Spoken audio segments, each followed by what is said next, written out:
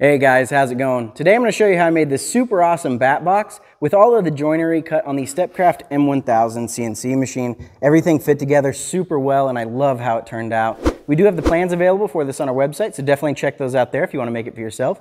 Without further ado, let me show you how I made it. It's time to get started on a new project, making a bat box using the STEPCRAFT M1000 CNC machine. We do have plans available for this on our website, so definitely check those out there if you're interested in making this for yourself. I'm using the 46202-K 1/4" downcut bit to go through here and remove most of the material out of the dados that we'll later use to inset a different panel. I'll then drop that off and pick up the 46225-K 1/8" downcut bit, and we're just going to use that to go through and make the corners of those dados. And since we're using solid cedar for this, we'll be able to insert those panels without having to round over any of the edges. If you love this type of content, be sure to subscribe to our channel and go ahead and hit that bell so that you'll be notified on all of the new videos when they're released. Also, don't forget to follow us on Instagram at ToolsToday. Use that to mark out some screw locations that we'll drill through later on, and then we'll use the same bit to go through and add all of the grips for where the bats are going to be able to enter. So this will house a medium-sized colony of bats, and it'll definitely be really nice for our area as we definitely need some control for insects that come out at night, and these will definitely help out with that. So with that, the first panel is done, and I'll put down another piece of wood to use for the back panel. I wanted to show you how the auto tool changer works. So first we need to go through and set the offsets. So what it's doing here is it's going through and measuring the length of each bit and basically calculating the difference between them. So we'll switch out back to the first bit here, then we'll take that up and we'll measure that off of the material. So we've set our Z0 position. Now that it knows where the material is, it knows the difference between the two. So we're able to switch back and forth between the tools without issue. So it can go automatically, go pick up the next bit, and then continue on cutting. The auto tool changer is one of those things that will save a ton of time anytime that you're making stuff on the CNC. And you can switch out for efficiency, not based on how many tool changes that you need to do. It's definitely a game changer when it comes to the CNC. So with that, the back panel is done. Then we'll just quickly go through and do the same thing on the side panel. Just wanted to show you in a single shot what that looks like, using the auto tool changer to cut everything out.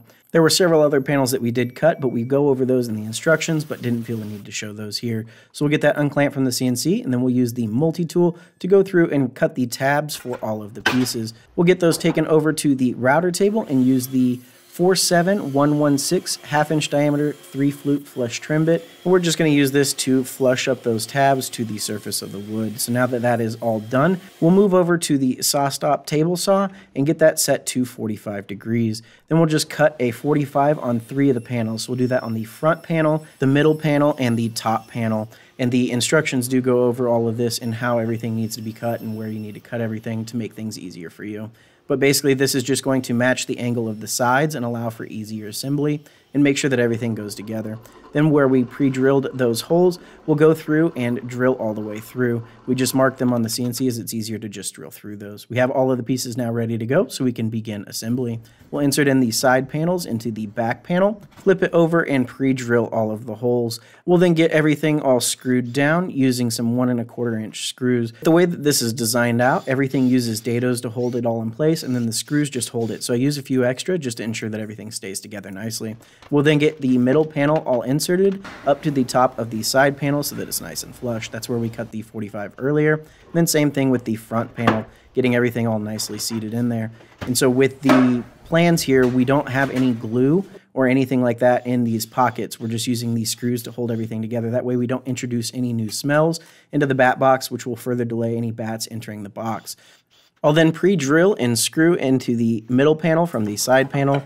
As you can see, the back panel is a bit warped, so the top panel does not fit flush on there, so I'll just manually sand that back to get it to fit a little bit nicer. But it's not going to matter too much, as we are going to add some silicone later on after everything's fully done. Then we'll just get everything measured out and get the top panel all screwed into place. And with that, this is all done. Went through and added some silicone along the top panel edges to ensure that the heat stays in, as the bats do like that heat during the day.